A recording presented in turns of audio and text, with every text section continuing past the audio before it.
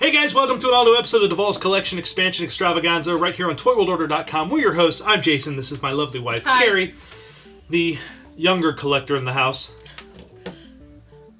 Yes. She's looking super cute today. With my new shirt. Super adorable. I love it.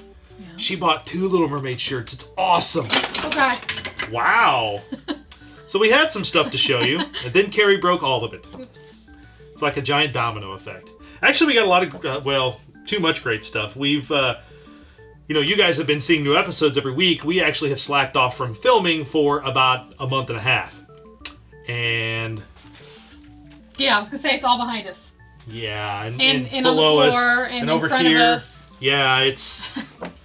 we've kind of been slacking. But we've been busy on the weekends, which is usually when we shoot this show for you guys. So I came home from a toy show today and said, hey... come film, because we have cleanup to do, lots of stuff. I don't know. At least I had cleanup. Well, to do. I don't even know where we're going to put all this when we're done, but I will figure it out. we need to film that. Find a place to put it. Us arguing as we're trying to find places to put our toys. Well, I've purchased lots of new risers from our good friends at Bed Bath & Beyond. It's a free plug for them because that's where I found them. But lots of risers to make room for new figures. So I've made lots of room, but yeah, there's. I don't know. It's going to be fun after filming. Anyway, we got lots of great stuff for you guys to show. We got lots of great stuff for you to show. We got lots of great stuff to show you guys. We had some great stuff sent from viewers and friends of the show and the site. A couple things for Carrie, which are pretty cute. One of them comes from our buddy John Solo, up in the St. Louis, Missouri area. He actually found this in Goodwill. And of course, Carrie's got an infatuation with Disney babies. And so he sent me a picture and he said, have you seen this? And I was like, I haven't, but I know someone who would want that, a certain redhead. And our good buddy John was nice enough to send this along to us. Pretty cute. It's got a couple missing doors, which isn't a big deal for this one. She just likes it because it's cute. But, oh, you know, the doors opened and Pluto went up and down and Mickey squeaks and the guys on top squeak, and then you got Donald on the back who kind of goes up and down, and there's a little door with a mirror so you can see yourself. This used to hang on a crib, or used to go on a crib anyway, and used to, I don't know if it rotated or what, but just a cute little baby item, Disney babies item for Carrie. She really, really likes Disney babies. I do. They're one of her... I was sad Goofy wasn't on there, but that's okay. Yeah, no Goofy, but that's okay. Something cute we'll find a home for it and just display it. It's just a cute little display piece for her since it's got Disney babies on it, so... yes, thank you very much for seeing that. Thank you, John Solo. And then, behind me here, our buddy Brent Scarano sent along some stuff for us. And this actually had a note on it that said, not for Jason, for Carrie. So I would know that it wasn't supposed to be mine. Yeah, you probably figured it out when you opened it. But he sent along some cute little kids books for Carrie. One's a little Goofy on Vacation. And the other one is Muppets, what is it? Sweet and Silly Muppet Poems, which is kind of cute. Some of these poems are, here, I'll read you one. This one starts out with Kermit and the gang. It says, our show would be terrific. We practice all week long. But when the curtain rises, almost everything goes wrong. Sometimes the show is awful. Sometimes it's even worse. It hardly ever seems to go the way that we rehearse. That sounds like this. Yes. The jokes are all forgotten, and the band sounds really weird. Half the cast is missing, and the props have disappeared. The dialogue is backward. Someone tumbles on his face. The stage is in shambles. It's an absolute disgrace. Our bows are always clumsy. It's a really sad display. But since we do the best we can, it's probably okay. That's one of the Sweet and Silly Muppet Poems.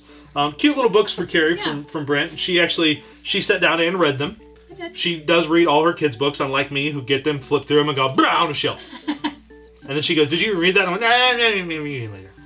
It only take you 2 seconds to read it. I mean, that is true. But some cute little books from our buddy Brent. Something fun for Carrie was pretty cute on the couch reading them that, or in her chair reading it. She was like,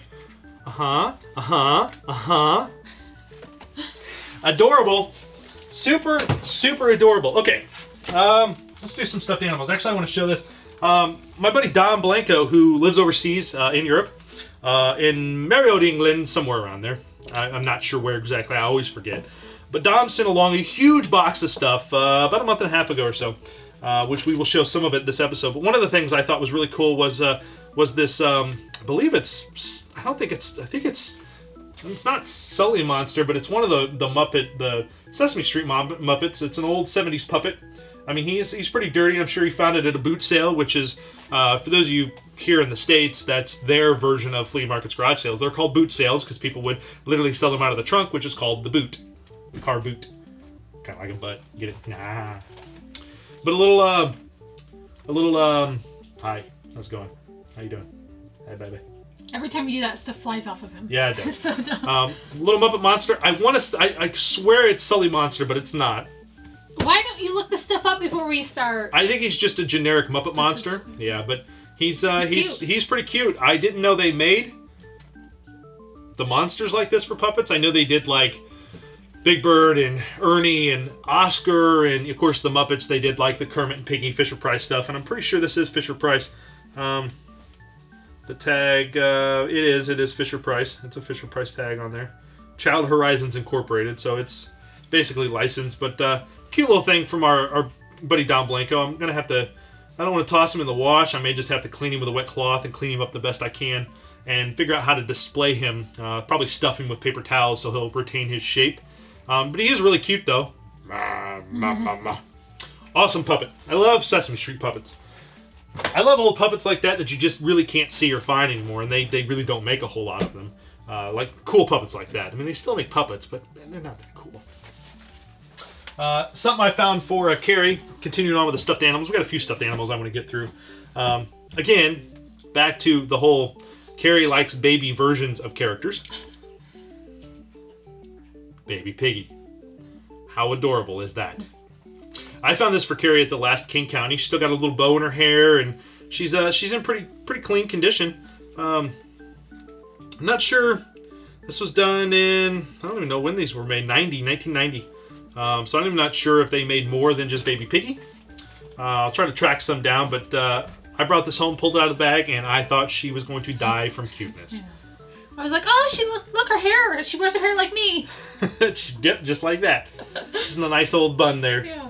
Super cute little Muppet baby doll. Like I said, I really wish I knew if they made more of them. We kind of did some research, kind of looked them up. Couldn't really find anything on the company or these little soft plush dolls. I'm sure that they did some other ones, like maybe a Fozzie and Kermit, maybe Gonzo.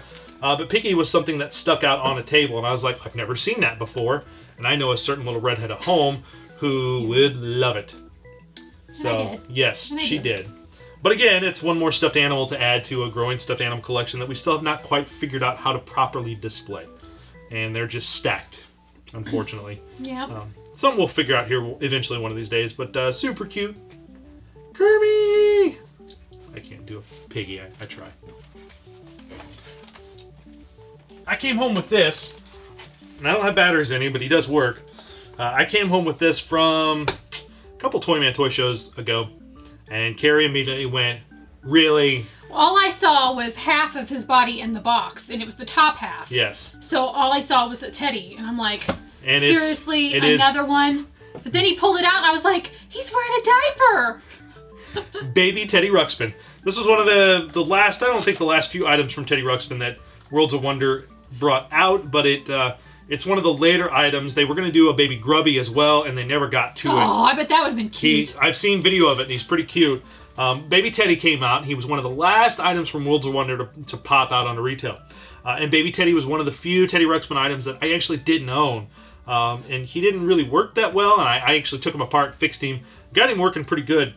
He's pretty cute. He's supposed to say, I think, about 12 or 13 different things. Usually he only says the same 2 things.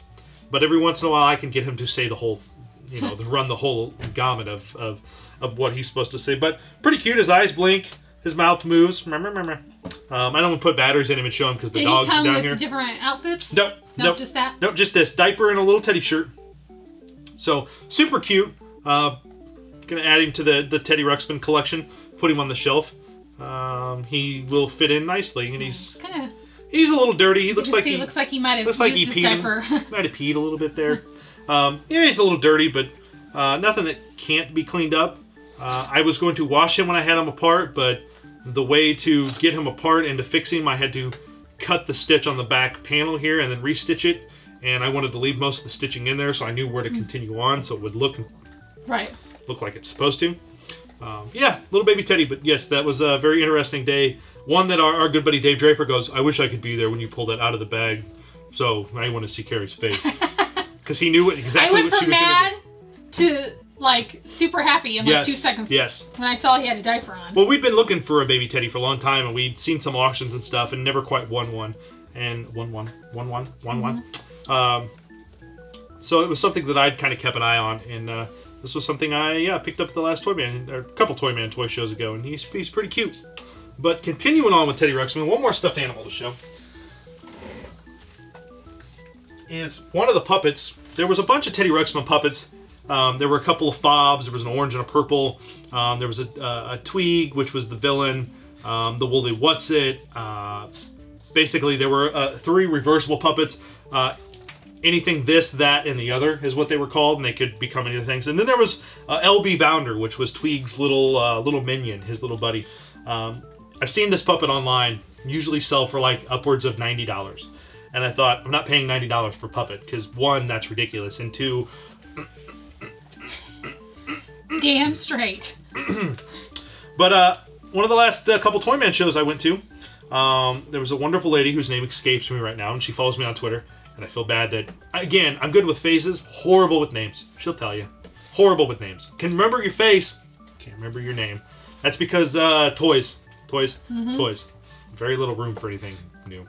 But she had the baby Teddy, and she had LB Bounder, who still has his tag, even though the tag's a little beat up. But the tag is still on there, which is kind of cool.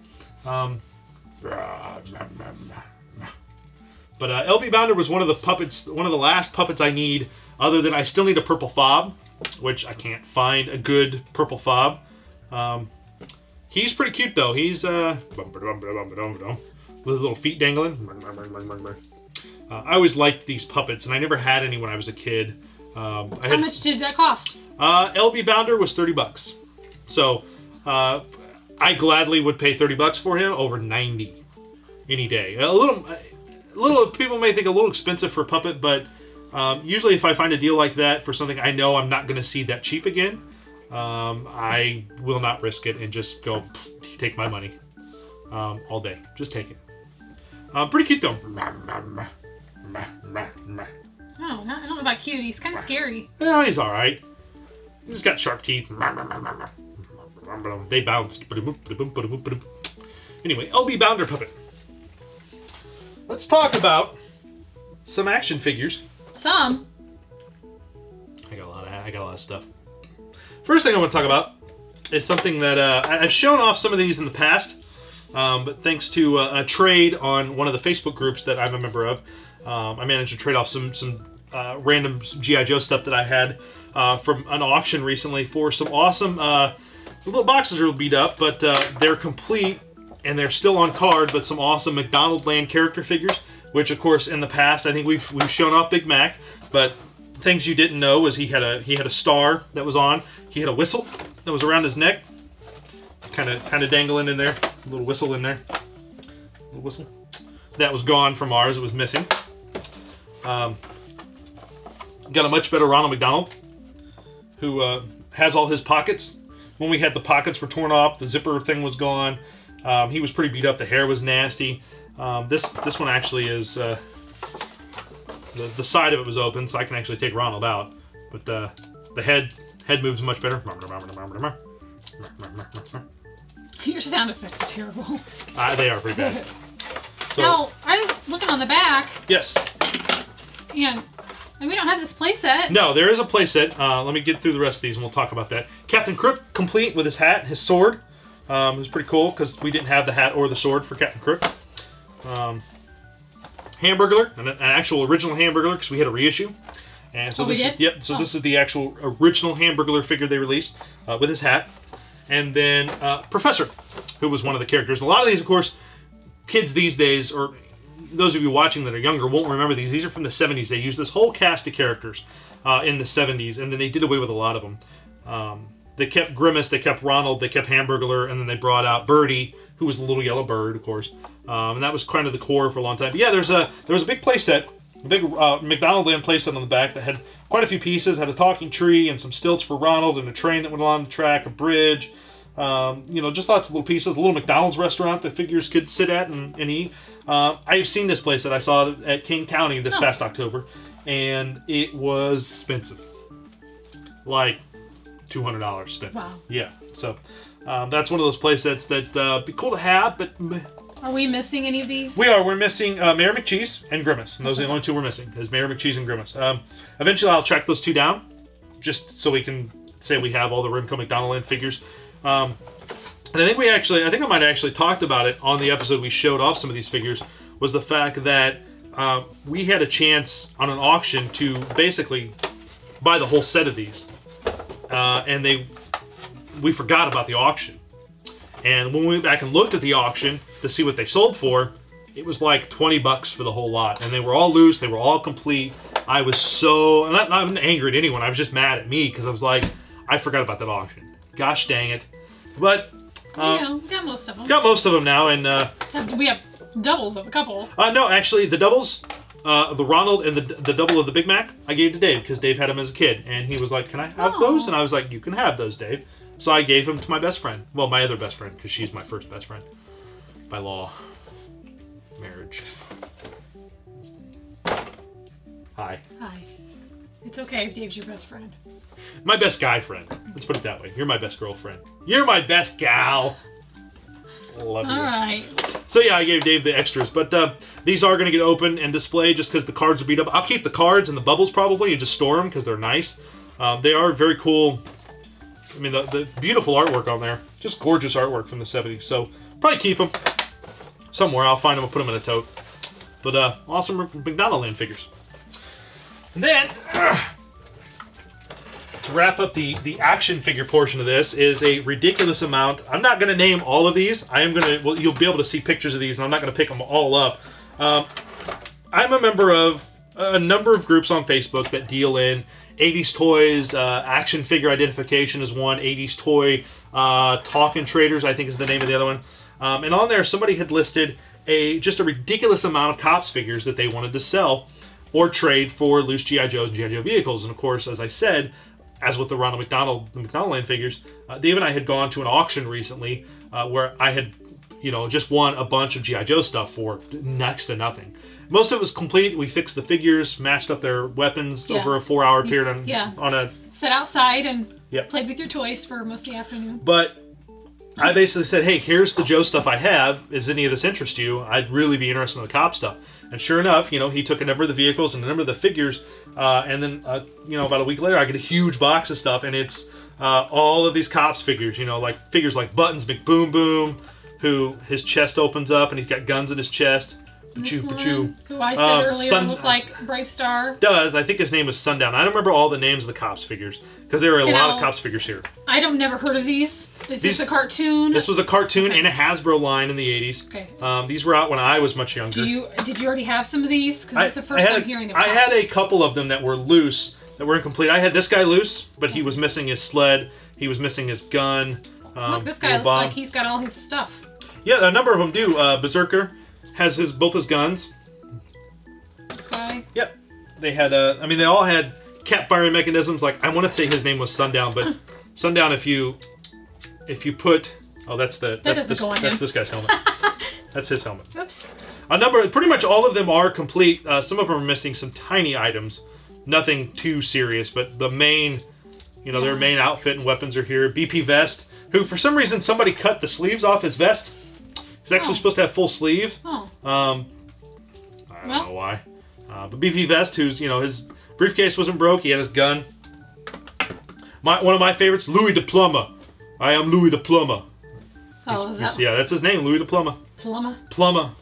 A number of the vehicle drivers, like Turbo Two-Tone, who came with the Roadster for the Crooks. Let's see, Dr. Bad Vibes and his little robot. He was awesome because his little brain was showing. Another one of the vehicle drivers. This was the driver of the cops' prison transport. So he's got a little gun and his little flip-top helmet, so you can see his face. Raw. That is Long Arm, who was one of the main characters of the show. I think Long Arm's missing his nightstick, but yeah, it looked like there was something that was supposed to go on the side. Yep, his little nightstick, but he's got his little Long Arm, his little handcuff that could shoot out in his gun. Sergeant Mace, who was goodness, that is some weapon. Yep, he was another figure that I had was Sergeant Mace, but I didn't have any of his stuff. I didn't have his backpack, his guns, none of that.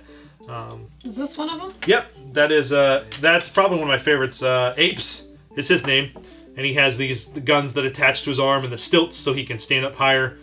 He's a really cool character. He's a prisoner. Yep, this is I want to say Rock Crusher, but I can't remember if that's his name or not. He was complete. He had his little prison ball and his gun, and of course all their weapons featured. You could put a cap roll in there, and here, you know what? Some of these caps are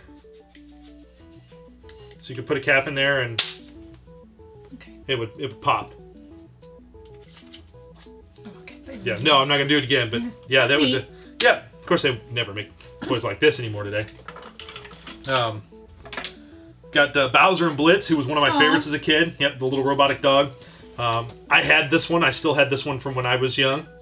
So I still had mine from when I was a kid, but I had no Blitz. I had no gun. So I've got a complete Bowser and Blitz, which is pretty cool. And then, just a whole assortment of Cops figures. There's still a number of figures out there. Like I had a Big Boss that was complete that I bought at a toy show some time ago.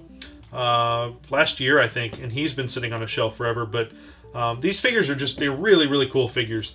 Lots of big weapons that, the cap firing mechanism was always a cool feature. A great toy line of the 80s that a lot of people don't remember or just, always forget existed until they're like, oh yeah, Cops. Had a great cartoon. That was a lot of fun. Just one of those lines that I had always was like, well, if I can find a bunch of them in one fell swoop that are pretty much complete. Like you did. And I did. And I found a number of them that were, pretty much complete. But these are great toy line. Awesome toy line.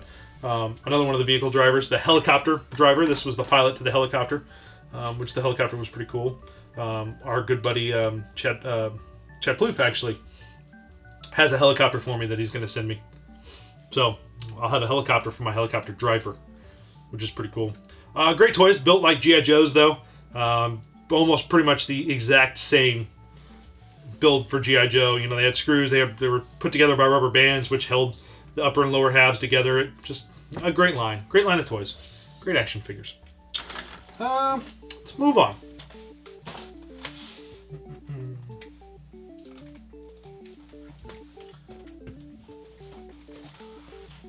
Show off a couple of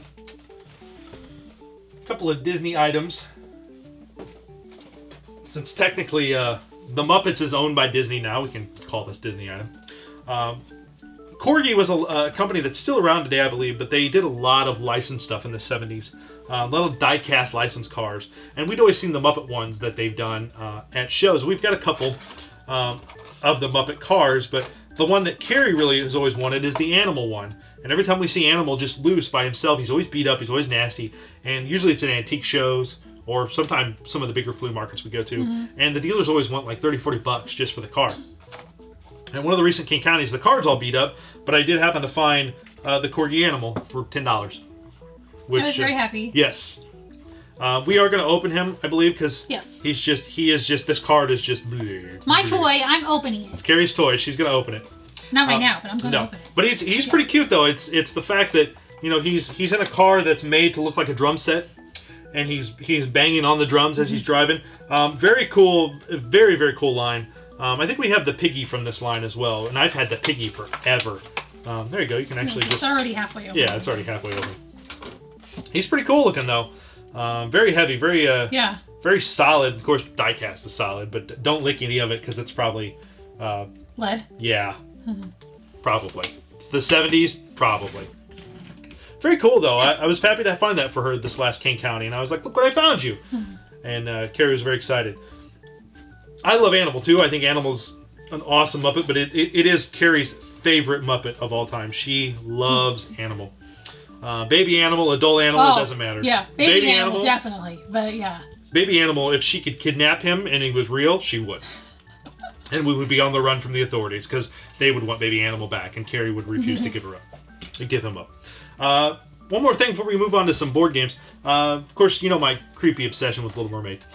Apparently it's creepy. I don't find it creepy. I find it awesome. I found this little keepsake, Princess Portrait keepsake doll. I don't remember when this is from, what year this is from. 97 is when this came out. Just a little tiny posable Ariel doll that came in this, you could hang it. It was almost like you could hang it as an ornament, basically. This is one of those, I mean, she's pretty cute in there. She's, you know, she's posable. She got a little articulation. The hair's really cute. Tail, she's got, you know, she can stand. She's got feet.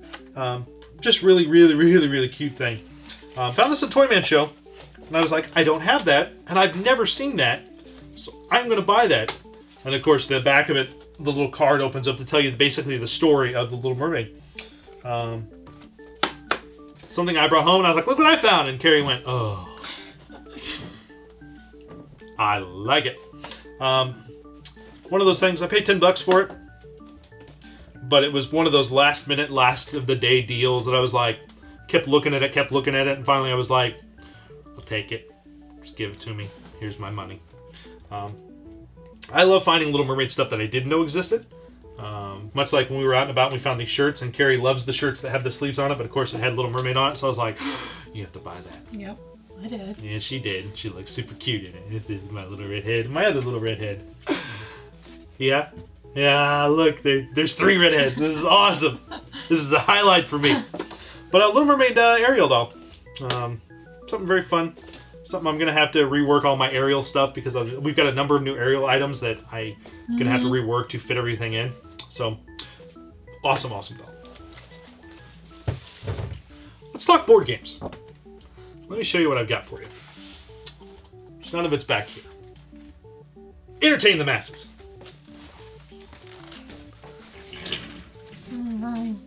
Wait, how's it go? Voom, Boom, voom. boom. Voom, voom.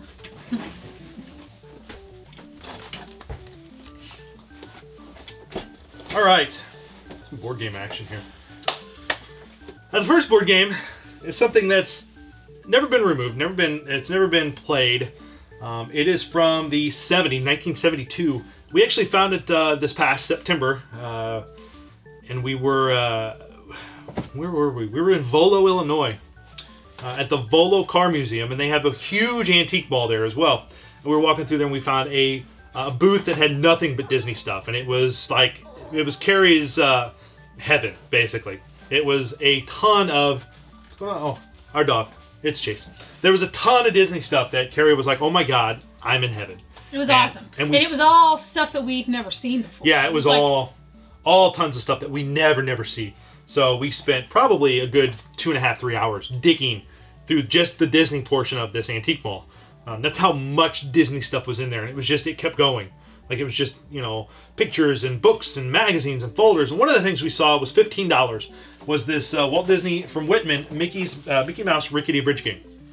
And I was like, oh well, how much is that? Because I'm thinking, oh, that's gonna be expensive. I love the tag on it from Sears. There's a Sears tag on here for $1.88, $2, and that was regular price for $2.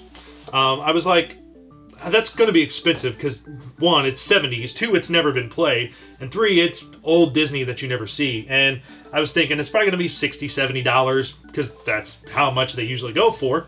$15. And this game literally has never, ever punched out or anything. I lost a Cops figure. Never been punched out. Never. I mean, some of the stuff's falling out due to age, but it's just, you know, It's all here. It's just a fun little cardboard game. You know, it's got some character stands and stuff to it. Really, really cute game, though, where you just basically try to carry your monkeys across the bridge so the bridge doesn't fall over. And each character had a little monkey that went on his shoulder. Pretty cute. This, unfortunately, you'll never see played on board, and I'm sure lots of people I think we decided we weren't going to punch this, correct? Yeah, I don't want to punch this out. We have a number of games that are brand new that we have for board. Dog Not sure again. what's wrong with the dog, but... He wants attention. This is a game that, unfortunately, like I said, will never be played on board, but this is going in the collection to be displayed with the collection, not actually with the board games. It's something I would have loved to have played, but the fact that it's in such good condition, it's never been punched out, I really don't want to risk, you know, tearing something or ripping something, and it's just something cute to have. So, awesome board game. Pick up my Cops figure that died. He decided it was too much. The world was better off without him, and he just tumbled. Next, we've got a couple of arcade-based games, which are awesome. One of them is based on Frogger, the classic arcade game Frogger from Milton Bradley. This was, I don't know where we found this one. I think it was the same... Was it in the Antique Mall of Volo? Maybe. Yeah, I think you're right. I think it may have been. It might have been one of those items we found in there. Great game. I'm the one that saw it. It was like in the case, like this.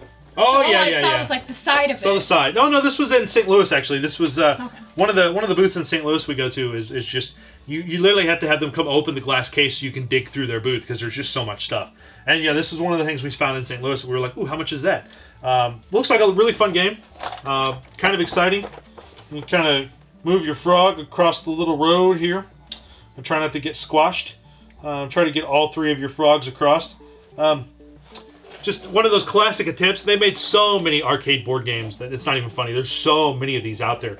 So this is just one of those classic attempts in 1981 to make board games based on arcade games and kind of bring the fun home way before that you could bring the actual fun home, period. I love these games. I think they're really great and look forward to this being played on board sometime in the future in one of the upcoming seasons. So very cool. Last board game before we wrap this episode up. This last one. Hi, puppy dog. How are you? I'm not sure. Sorry, apologize. I don't know what he just really wants to be. He just really wants attention. Aww. Can't see him. He was behind the bar area here whining and scratching at my leg. That's the only reason I picked him up. He is a mommy's boy. Well, he'd been sick recently, so... Yeah, hadn't been feeling good. Say, I'm old. He's an old little turd. Say, I'll be 12 this year. Yeah.